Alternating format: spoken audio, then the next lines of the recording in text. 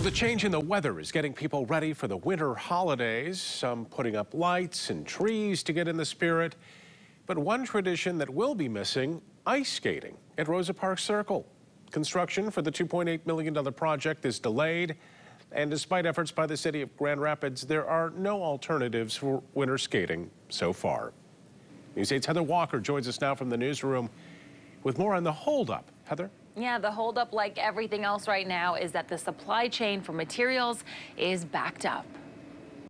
The granite kind of sits just on top of that. Where the ice would sit is now a puddle of water, and it's going to stay that way for a while.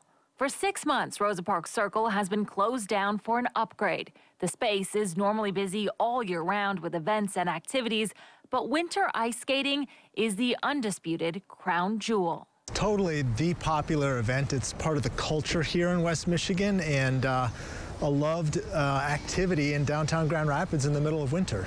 The director of Grand Rapids Parks and Rec says the plan was to have the renovations ready in time for winter, but supply chain backups have caused ice skating to be put on pause. The problem, the artist and architect of the space, Maya Lin, requested a specific granite, and that only comes from one supplier in California. And just like everybody, these people are having trouble finding workers to extract that granite and then workers to truck that granite. The good news is that the granite is on the way. The city says it will be arriving in small shipments over the next few weeks. We should begin to start seeing those trucks rolling in soon and that granite getting installed. Which means skating could return in February. The bad news is that in the meantime, alternatives like a portable outdoor ice rink or synthetic ice, much like the granite, won't make it in time for Christmas. The city is now looking for other ideas. So we're exploring all the options. We'll be super excited to share what those are once we identify what they may be.